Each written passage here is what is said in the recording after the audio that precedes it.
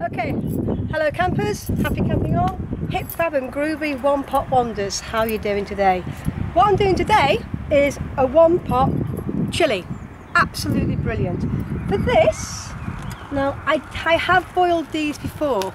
On one of my previous blogs I was talking about rices, and I showed you when I was making my ketchup. If you haven't, check that out on YouTube and on Vine. I was talking about microwave rice, which is dead easy to cook with and it doesn't take up much space. But I also love boil in the bag rice, and this is boil in the bag rice. You can prepare this before you come, as long as you keep it in a cool box. Remember, you've got to be able to keep everything at a nice temperature. If you've got a fridge, a camping fridge or what have you, that is brilliant as well. I've got an electric cool box, and I will be talking about sort of appliances and fittings and things, equipment that you can take with you in later blogs, so keep posting, okay?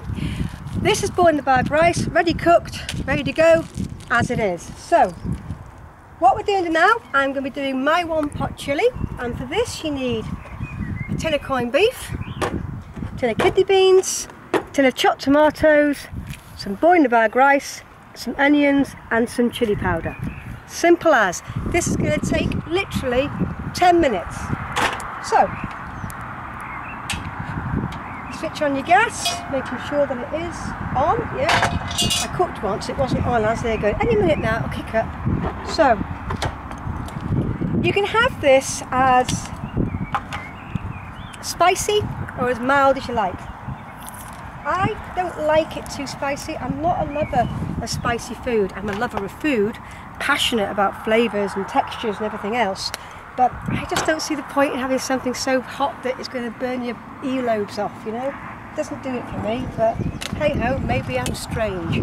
So for this, you put in, you cover the base of your pan, which you've already prepared with a thin greasing of olive oil or vegetable oil, keeping it protected.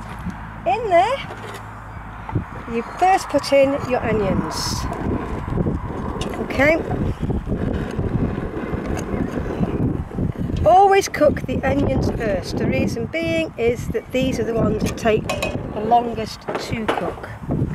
And in that, you add salt. Try the other end. If it's got a bit damp, that's better. And what I do, but unfortunately, because I'm in the middle of a field, in the middle of nowhere, and I forgot to bring it, is some sugar. And what I normally do with onions, I get some of those little sachets when you only go for a cup of tea or you go to Costa or what have you, and you get the sachets. I always have a couple, which I haven't got with me today. I had to go and replenish my stock. And I always get a couple of those and I put it in. Why do I put sugar in with it? It brings out flavour, and at the end of the day, this food, especially when you're camping, it's about flavour. Now, you could be there going, excuse me, you could be going on and on and on about what's this one going on about, you know, I've got drunk, I'm going off, I'm doing whatever. That's fine, you know, that's do whatever rocks your boat. I'm just talking about the cooking that makes me happy and is easy to do. Doesn't take very long, so your holiday's not maligned by you slaving over a hot stove. It tastes wonderful and it's easy to clean up afterwards, because what do? You don't put it on a serving plate. You put this in the middle of your table once it's cooked. You give it a ladle and you ladle it out. Serve it with bread, absolutely gorgeous. So you just wait now for the onions to really cook, and the best way to do that is by always putting on a lid. Okay, a minute and a half in, the onions are now cooking really, really well. So, first thing you do is you put in your chili powder. Before you add anything else, add the chili. Let's take the lid off, it's easier. So I'm putting in that much. This is mild chili powder, so with it being mild, because I love the colour that chili powder brings to food. It is just so miraculous. There we go. So now another thing that you can do, I use this a lot. This is garlic powder. Now, garlic powder is a better one to use than granules, because it automatically dissolves into your food. So if you're looking, you don't need to be faffing around with garlics or anything like that, you know, chopping garlics and then looking at everything. You just literally just put a teaspoon of that in is the equivalent to having a clove, all right? So you mix that round. Now some people don't like putting garlic in with chilli. It's optional. I do. I like it. I think it brings out so many flavours. It's wonderful. Then you add in your corned beef. Now remember, because you've used water, there's a lot of fat in corned beef, but you haven't got a cooking fridge. You've got limited space. You want to do a meaty meal, tin of corned beef. It doesn't even take, it even comes its own little, quaint little key. You can get some now, which you can lift off, or very easy to go around. But it doesn't take any space at all. And once you've used it, bish bash bosh, goes right in the water, you know, in your recycling. And I do recycle when I go camping. I always have one for tins, one for paper, one for glasses or, you know, plastic bottles, what have you. Because, you know, it's up to us really to continue with that vein. A lot of camping sites you go to now, they also have the recycling centres and stuff. So, you know, don't be lazy. Don't be lazy campers. As you can see now, and now the meat, and as I say, because this is already cooked, you're only heating it through. Then you add to it.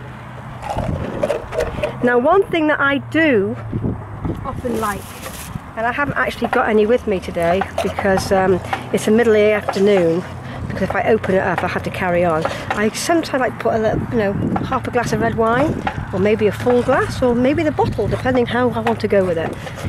Port goes lovely in this as well. If you're doing something with winter warmer at Christmas time, get, you know, that's a port, shove it in the middle of it. Absolutely divine. Just brings out a different flavour to it. Then, right at the end, you add your chopped tomatoes. Again, everything comes in a tin now, it's easy. Chopped tomatoes, you can't beat it. You haven't got to faff around.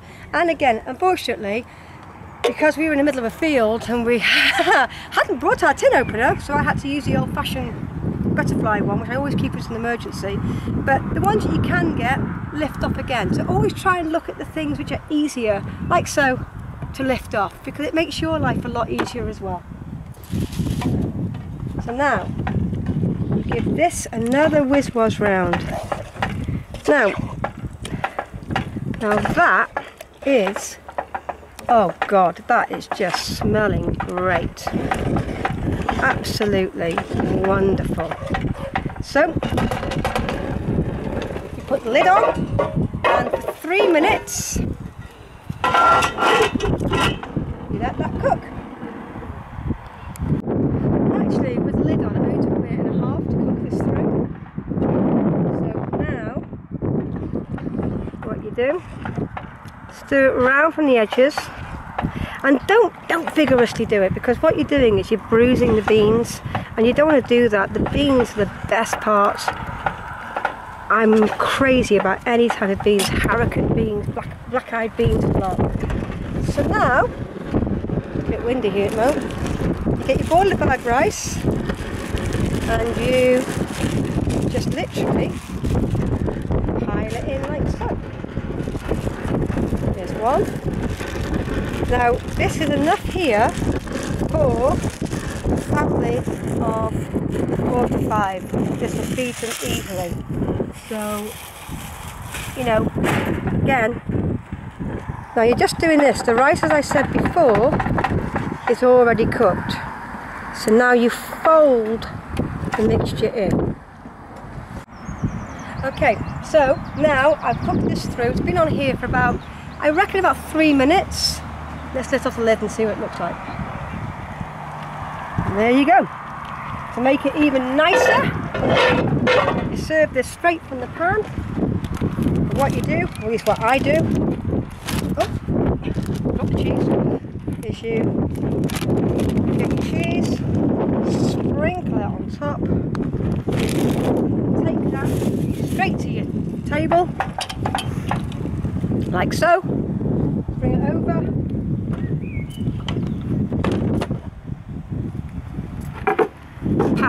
One pot chili, hip, fab and groovy.